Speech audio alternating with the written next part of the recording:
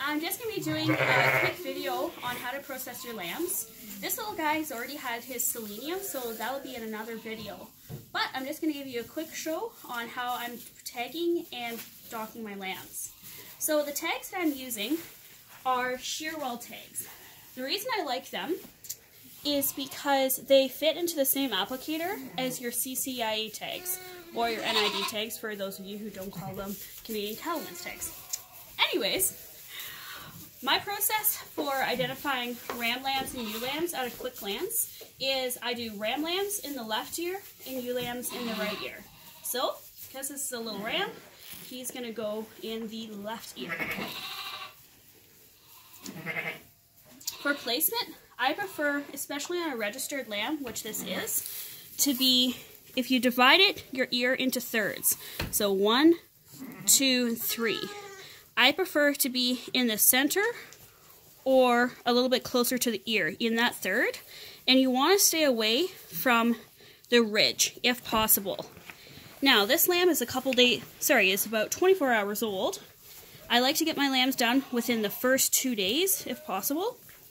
So, right there, crunch,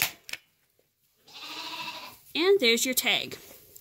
Now, for commercial sheep, the tag placement isn't as much of a big deal. However, on your registered stock, especially for those that are going to be tattooing your animals, you want to make sure that you're leaving enough room to tattoo up in the top of the ear or along the side. Now, for the docking,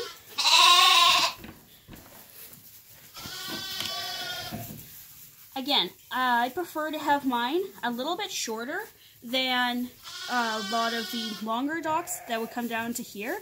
However, complying with the new Canadian Sheep Breeders guidelines, I do dock a little bit longer than I used to. So, just want to zoom in here. There's your colloidal fold.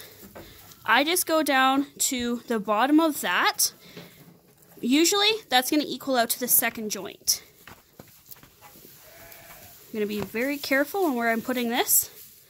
Personally, I don't like the look of a long dock, so I take an extra second to make sure it's exactly where I want. So if we put this little guy up here, you can see from the side that it is past the colloidal fold, but it's going to be shorter than covering that.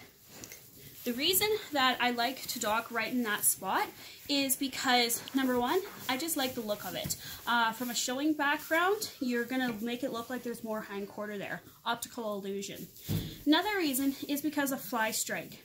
I'm from Ontario, and even here in Alberta, fly strike is a real problem, especially on your woolier breeds such as the Southdowns. So I want to make sure that no manure or urine, if it's a yo, is getting on that wool and going to attract flies. You're just helping to cut that out.